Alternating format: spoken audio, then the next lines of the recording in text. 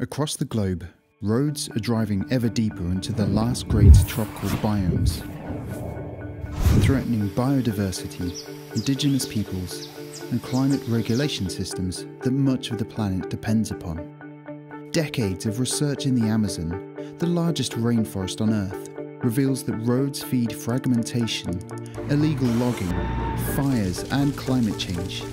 And fears are growing that the entire Amazon ecosystem could soon collapse into savanna and fire-dominated pastures. Despite these alarming prospects, there is enormous pressure for more roads in the Amazon to increase economic growth and regional connectivity. So how to balance these conflicting interests? New research is seeking to do just that. One study analysed the environmental, social and economic impacts of 75 road projects totalling 12,000 kilometres of planned roads across the Amazon. It showed that some road projects are a terrible idea, with massive environmental costs and few social and economic benefits.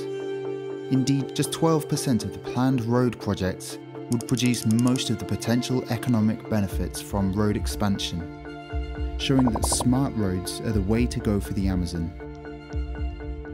For the Amazon, cancelling undesirable road projects would save $7.6 billion in economic losses due to road construction and maintenance costs, and save 1.1 million hectares of forest.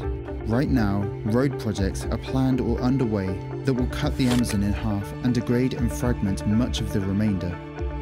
It's possible to make wise decisions that help vulnerable ecosystems like the Amazon to survive, while still allowing for smart, sustainable development.